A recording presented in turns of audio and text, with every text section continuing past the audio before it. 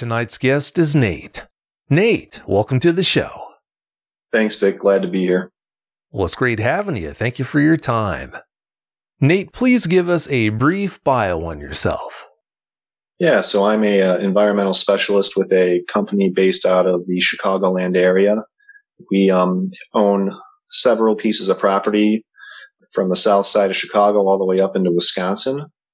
And I just do a lot of traveling, a lot of monitoring, and work with my hands a lot. And I'm usually out and about in places that aren't too populated with people. Doing the kind of work you do, I could understand why you would be out in remote areas. I can only imagine the areas that you go to. And speaking of that, your encounter that we're going to talk about tonight happened near a place that's very well known in the Dogman community. Please expand on that for us. Yeah, no problem. So the interesting thing about this piece of property is it's outside of Elkhorn, Wisconsin. When I started in this current position I'm at back in 2019, I had no idea what Elkhorn was to the Dogman community or the Beast of Bray Road. I had heard of it, of the Beast of Bray Road, but I didn't associate it with the area. The property we have is actually an inactive quarry now. It's been inactive since my research, roughly 2008. However, due to state regulations and EPA regulations, we are required as the owners to still maintain records on the water quality that's coming out of the site. So once a quarter or every 3 months, myself or a coworker is to drive up to Elkhorn, which is about an hour and a half from where we're at, to get samples. So the property itself, I'm going to kind of describe this for the viewers, just for the sake of trying to paint a picture here. I also will be providing pictures too, just to help describe it better, because it is quite complicated. It's a private piece of property, so there's no one allowed on outside of my company, and then another parcel of the land is divided up with another landowner. I'm not sure who that is, unfortunately. It's about, I'd say, a quarter of a mile to a half mile back from the main road that it's off of, and it's gated. There is an old paved service road that runs east to west from the main road all the way to the back end of the property on the east side. The north side of this property contains the quarry, and I'm going to call it a ridge, but in reality what it is a old, large pile of recycled asphalt that's been stockpiled there over the years. The south side of the property is the part that we don't own. That is owned by another entity, but that is mostly old farm fields, or it's been mined out. It's about 12 to 15 feet lower than the actual service road, but it kind of dips out that way. And then towards the east side, there's going to be a tree line with, I don't want to call them rolling hills, because I mean, Wisconsin and Illinois, they're nothing too serious in that area is considered rolling, but they're decent sized hills for the area. So maybe about 50 feet to 25 feet tall, but they are heavily vegetated. And right before that tree line, there's then some equipment storage of just various farm equipment, stockpiles of mulch and all that stuff. But again, we don't tend to drive over that way because that's not our property. The reason I'm describing the tree line so much is that's where our property ends with that service road. It ends at the tree line, and then there is the drainage pond inside that tree line that our property drains into. That is the area I have to sample to actually to get a sample. So it's about 100 feet back in the trees, and the service road, it stops paving right there. So once you hit those trees, the road ends. It just turns into grass clearing with brush on either side, and then you walk 100 feet in, and on the north side is the pond. So in order to sample this pond, what we have to do is we have to go to the far north side, which is basically even farther into the woods, to grab a sample. And I'll provide a picture kind of diagramming everything out so you can see just the layout of it. It's pretty insane. So there's two ways to go about this. You could just walk the perimeter of the pond and get to these outfall pipes that we sample from. But doing so, you go through tall brush that's roughly peak of summertime, you're talking maybe 5 to 6 feet tall. And then in the wintertime, it's just, heavily laden. One of the caveats of this type of sampling that we do, it has to be during a rain event.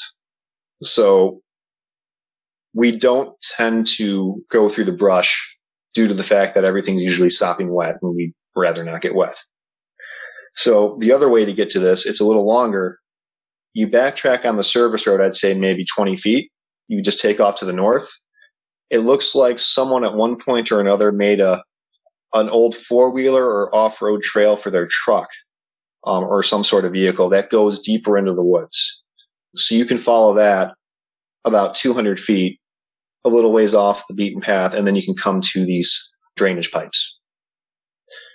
Now, these pipes themselves are interesting, as in, I'd say from where we have to sample, they're about 10 feet off the ground. And they drain into a gully that is not consistently flowing, but it leads to a marshland further back in the property. So what makes these pipes so dangerous, and there's going to be a picture showing this, you're going to see a bunch of old concrete's been stacked underneath it.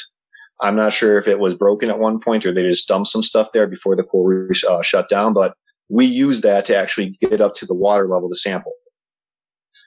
And it's quite actually dangerous because most of these concrete things are very loose and it can cause a safety hazard to someone. I've almost actually fallen on them, and there's a story to that later. So getting into the history of kind of how I came to where I'm at now, I've been sampling the site since 2019. And for the first year, I had no idea that this was a possible hotspot for the Beast of Bray Road or Dogman. And it wasn't until, I'd say, middle of 2020, the summertime when we were doing our summer sampling, that I had to detour due to road construction. And lo and behold, I had to turn onto Bray Road. And it was roughly 3 to 5 miles away from the property. And as a fan of watching shows like Monster Quest or listening to just, Dogman encounters or other shows on YouTube, I am familiar with the Bray Road encounters and stuff. So it kind of clicked in my head of, that's interesting. And that also explains why, prior to that realization, why I was always so apprehensive being in those woods. Even though nothing ever happened, it was just, the woods themselves were just extremely quiet. And it just seemed like there was a predator around. I don't want to say it was every time, but I could tell you 3 out of the 4 times I had gone up previously, it was always just eerily quiet. And not the quiet of solitude or lack of humans. It was just quiet. Like you couldn't hear anything. Once you hit that tree line, all sound just cut off. Back in the quarry and the surrounding fields, there was animals all around. Like you had deer, geese, cranes, hawks, coyotes, all sorts of animals and critters were all over there. I'm not saying they're always out, but I can usually guarantee I'd see one or the other whenever I drive up. So that's the history of just kind of the way the layout is and just how the property looks. So now we get to the first part of the eeriness is, middle of 2020, I realized this was the real deal here. And I got to the property and I just went about trying to sample, and I walked into those woods. And mind you, you have to leave your work truck a good, 300 to 400 feet away from where you're going. So it's not like you can just jump back in your car if you get scared. You're out there with your backside exposed. So I started walking towards those woods. As soon as I hit that tree line on that old four-wheeler path, it just went dead quiet.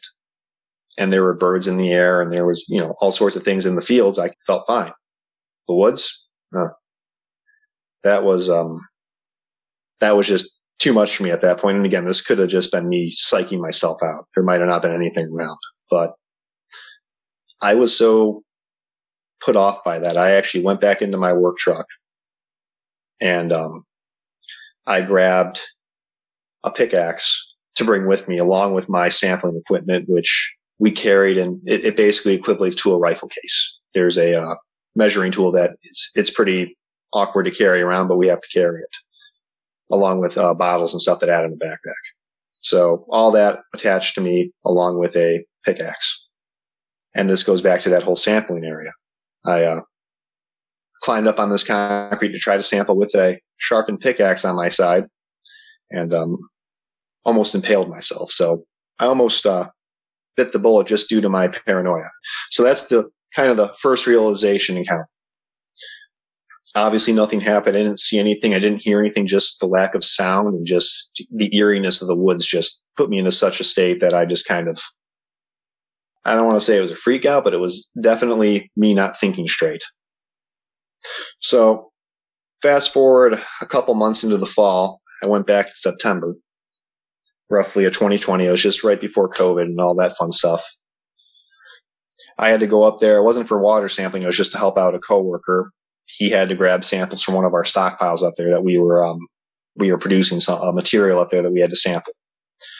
I agreed to go sample it for him, and I knew the area well enough so I could do it for him. So I drove in. So instead of going to the tree line at that point, I went down to the quarry instead. So the service road kind of forks off then into a separate road that leads into the quarry. And this quarry is it's probably about a 50-foot decline from the service road to the quarry. So it's a little ways down there. And I drove my truck down halfway down, and then I parked it. And I had to walk the rest of the way to the actual pile I needed to sample. There were a bunch of nails on the site, so I couldn't go any further with the truck or else I'd pop a tire. So sampling the site, I had to have my back to the north, which is that asphalt ridge.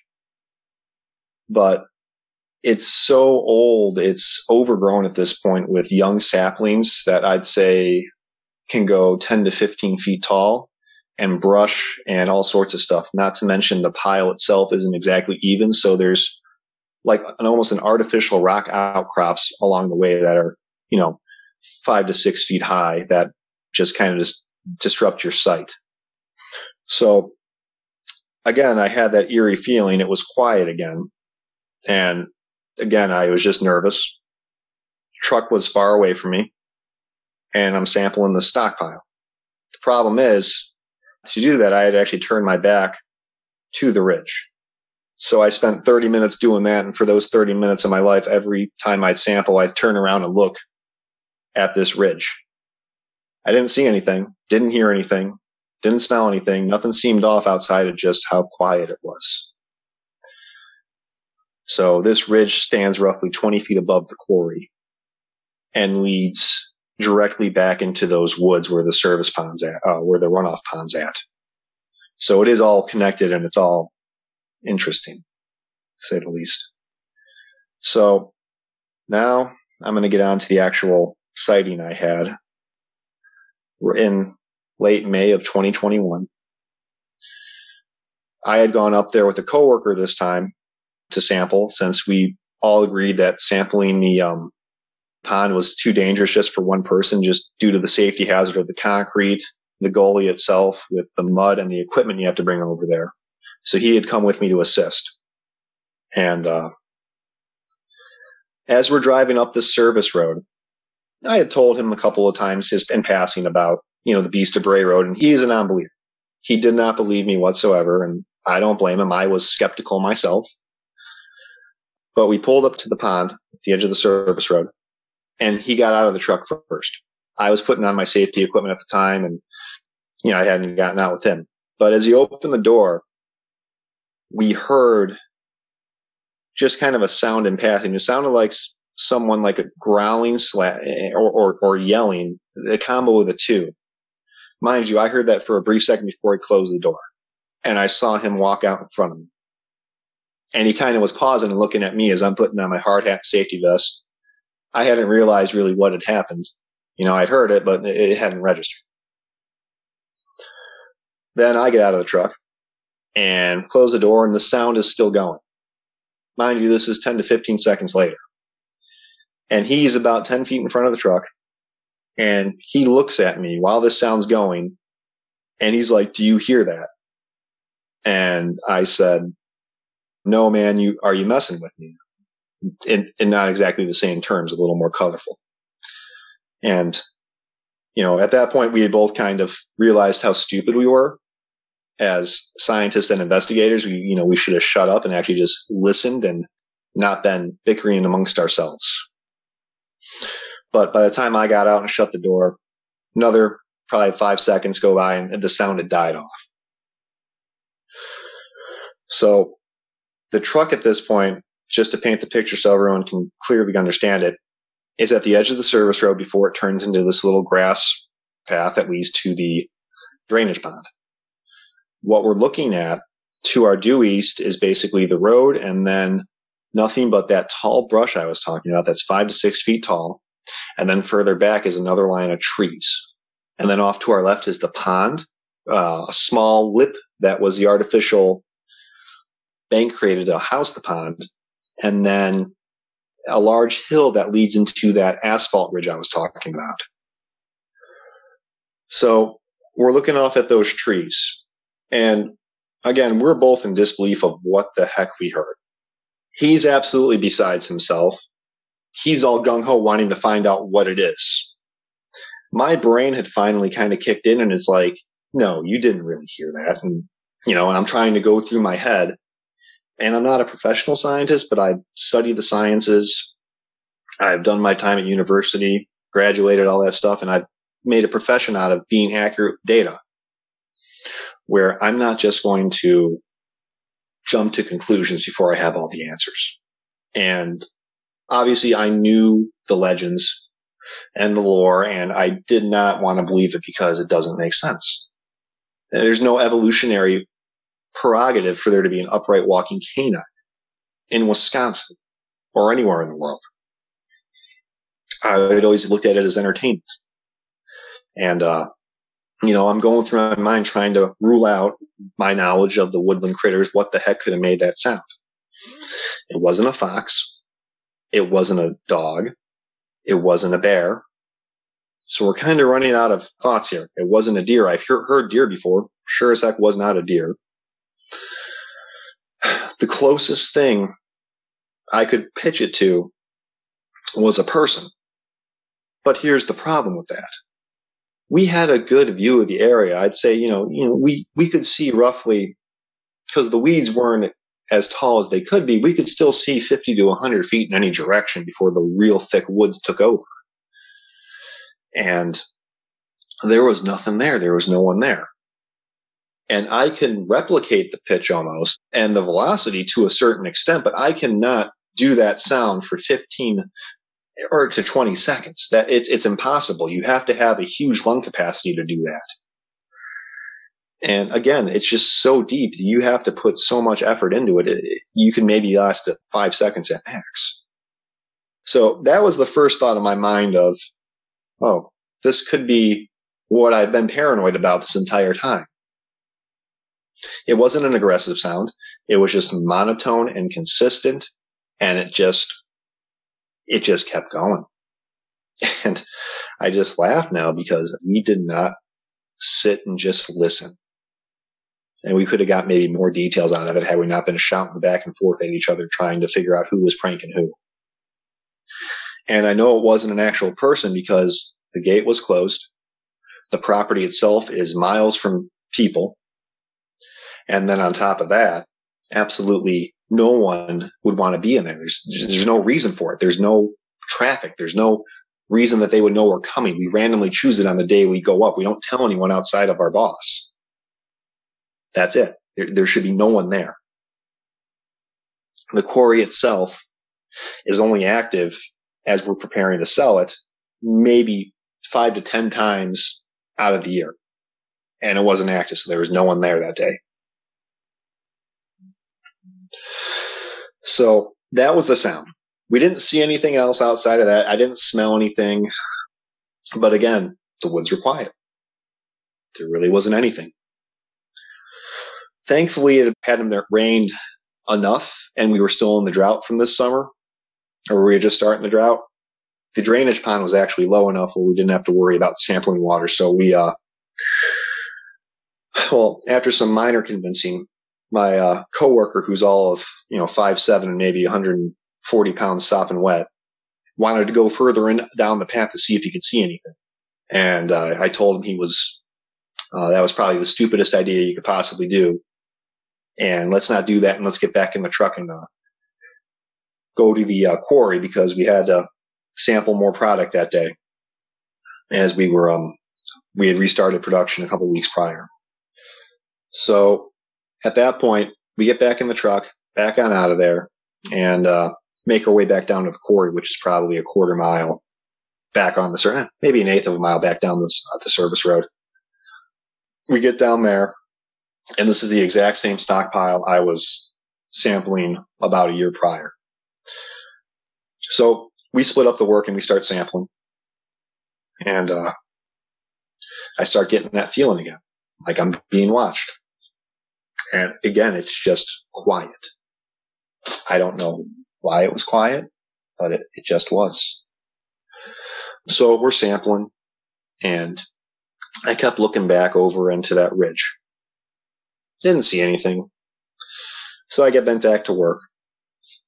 A couple minutes later, I start hearing this. I think it's called a murder of crows. It's a flock of crows, basically, that had perched up in some of these trees, started just going absolutely ballistic. And I'm not talking just the casual communication. I'm talking, it was like they were alarmed at something. It sounded like maybe it could have been a predator going through there, a person. I mean, but I know crows are smart. They have their own language to a certain extent. So they saw something that freaked them out and actually spooked several of them out of the trees. And I looked into the sky to see if it was a hawk. There was no hawk.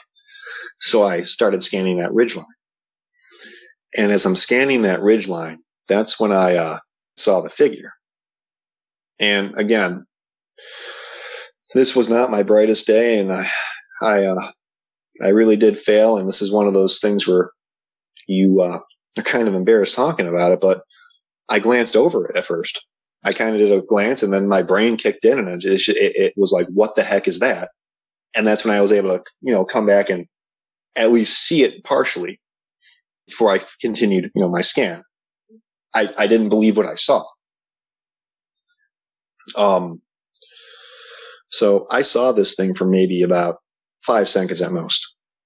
And like I said, I was so taken aback by it. I kind of looked away for a second and then looked back, and it was gone. That's how fast this thing moved. Now, again, I go through my thought process of what the heck is that? And I start going through the list of what it could be. Well, judging by the size of it,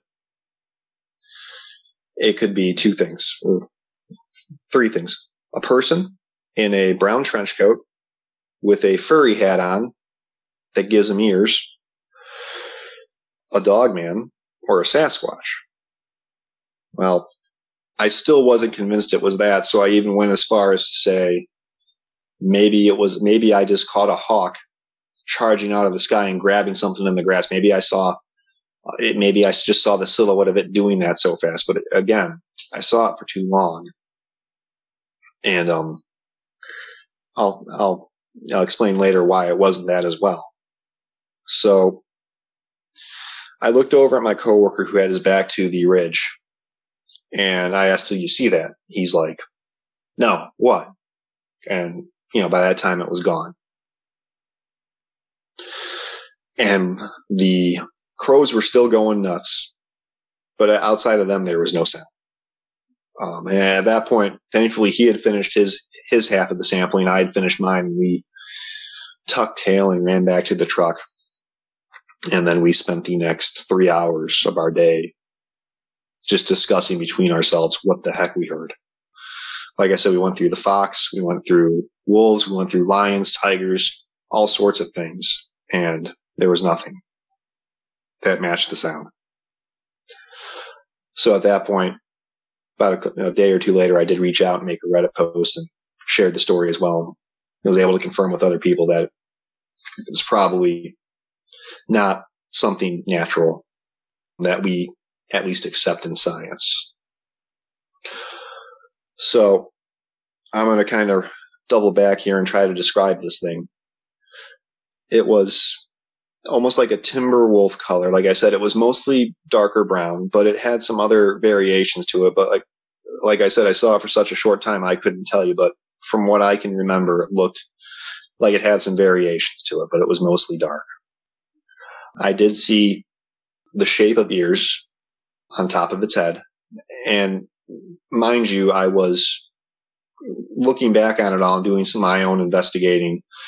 We were between 750 to 1,000 feet away from this thing. So the details are not pristine. I'm not going to be able to tell you there was drool dripping down its face or if it had what sort of color its nose or tongue was. I don't know that, or its eyes. I just saw the outline, and I saw what looked to be, like I said, looked almost like a point. I don't want to say it was a pointed snout because I didn't get that good of a look, but it could definitely go that way. And the neck was just thick, like really thick. So it looked almost like maybe it could have had a mane at some point or another. And then the rest of it was just, like I said, just a different coloration and mostly dark. But again, at this point of the encounter, I'm still trying to tell myself it was something else. So my coworker and I go out and we kind of decide that end of that day, we have to go back anyway. We're just going to do an investigation and we're going to do this proper this time and not be idiots. So about a week later, it had rained between then and the time we saw this creature and then when we went back in early June. The plant was running, unfortunately. The quarry was actually active that day, so all the heavy equipment was running. So we went back, did our job, and then I had him stand where I saw this creature. And I pointed him and I explained to him how I wanted to take the pictures. And I walked up to this ridge myself and went and posed and stood in place for this creature. So for the audience, I stand a little over 6'4", and I weigh in roughly 230, 235 on a good day. With my work boots on, I stand roughly 6'6". So I'm by no means a small person. And the reason I went back into this investigation was to kind of prove myself wrong, to prove myself that it wasn't this thing, it was something else. Because it's going to be smaller than me. It's going to be, comparable to maybe a dog on 4 legs. Well, I went up to that top of that ridge and stood exactly where I saw this thing. And my coworker took the pictures. When I went back down, I was careful on the way up and down to look for any signs of tracks or a kill of some sort, because like I said, if it was a hawk, maybe it had caught something. There were no feathers. There were no remains of anything. It's just grass up there and a little bit of the asphalt covering. And I walked back down and my coworker shows me the pictures. And this thing dwarfs me. And I'm not saying this is like, it's slightly taller. I mean, no. This thing is me, add on another 2 feet, and then widen me out by another half a person. This thing was big. So at this point, I'm kind of relieved that I'm not I'm not seeing things. I for sure saw something that big. So what could it be? Oh, I don't hear of any black bears that get 8 to 8.5 feet tall and can be that big. They just don't get that big. You might have the rare freak of nature, but they're not going to be in southern Wisconsin. That's for sure. They'd be newsworthy. People would have seen it. Brown bear. They're not around here. Mountain lion. Didn't look like a mountain lion. I've seen those. Not a mountain lion. And we don't have them. They're not that around here either. So at this point, I have to at least accept the fact that as much as I don't want to believe, and again, to this day, if someone is going to tell me and show me pictures that, hey, there's a bear up there in that quarry or those woods, I will be thankful. But as of right now, there's nothing there outside of the Beast of Bray Road, the Dogman. It's the only thing that could have been that big. It just fits the lore, the location, the encounters I've had, the feelings I've had. There's nothing else. And that's the encounter. And like I said, we've gone up a couple more times for more sampling and just to kind of check out the area. And the place just seems perfect for a predator. It's secluded. There's no one around. There's plenty of food, water, and game. The property is ripe with deer tracks and other animals. It makes scientific sense for a large predator to be okay and hide there. And there's no one around. I'm just going to keep restating that there is no one around. There's maybe someone there once or twice a week, and it's only at certain spots. So that's my encounter so far. I have to go back up in a couple weeks and resample. And I am afraid. I'm not going alone anymore. My coworker has agreed to come with me, and he is like me. He's open to it. He won't say it outright, but he knows he heard something and he can't explain it. And he knows whatever it was scared me to the point where I was just terrified and wanted to just get out of there. You're right. Listening to you describe that area sure does sound like it's a great place for a large predator to make its living. Okay, I've got to ask you, Nate, when things go south, as it sometimes do, is your coworker lucky to have you around, or are you lucky to have him around? We always joke because like I said, we have a lot of properties, and some of our properties are in the city of Chicago and not the best neighborhoods. So he jokes and calls me the enforcer because I usually can intimidate people with my size and just kind of, keep them away from us and let us do our thing. Or, I can talk them out of doing something stupid that they don't want to do. Well, there's nothing wrong with that, but as you know, you're not going to intimidate a Dogman. That's not going to happen. Yeah, the thought crossed my mind, what would a pickaxe really have done besides piss this thing off? Or him wanting to go back there when we heard that sound. I just think to myself, what would I have done? At the end of the day, if that thing wanted us, it could have got us, and he would have been puppy chow first, and I would have been on my back end to get to that truck, and I don't know, might have figured out what I might have done at that point, but probably would have ran away. But we can all think of other scenarios. Oh, sure. Yeah, if things did go south, all you could do was just watch what happened. That's about it. Like you said, you couldn't stop anything. When you heard that growling after getting out of the truck that day, how close did the source of the sound seem to be to you? That's the thing. It didn't even sound like an angry. It sounded like a combo between a growl and almost like a yell, but it wasn't vocally. Everyone talks about the intensity of it. It was intense, but it didn't seem like it had malice to it. It just seemed more like whatever this was, we caught off guard. And it just kind of had I should probably sound the alarm. These idiots are here to sample the water. And again, I'm just playing devil's advocate now. I'm trying to, if there is an intelligent creature in there, they probably have an idea of what, just based off of how often I felt unnerved there. They probably recognize the work truck. They probably recognize us to a certain extent, and they understand what we do and where we go. So I do think they understand that, and they move out and let us do our thing, and then they know we're out of there within, 10, 15 minutes. Oh, sure. Yeah, they definitely do study us. Who knows how many times it was watching you when you're in that area doing your thing? Oh, I certainly hope not. I don't want to think about that right now because that just unnerves me of how many times I've had my back to the woods and just oblivious and trying to macho man it off and not be nervous. Well, it should make you feel better. You had all those opportunities to attack you and he didn't. Before we move on, if you've had a Dogman encounter of your own and would like to speak with me about it, whether in private or on the show, either way is fine, please go to dogmenencounters.com and submit a report. I'd love to hear from you. Also, you should know I've got a new Bigfoot show I'm producing. It's called My Bigfoot Sighting, and I put a link for it in the description for tonight's show. You really should check it out. If you listen, you'll see that it's a different kind of Bigfoot show, and I think you'll like it. Alright, now that I've shared that with you, let's get back to the show. I know you wanted to verify what you saw, but didn't you have misgivings about going back there to take those pictures the way you did?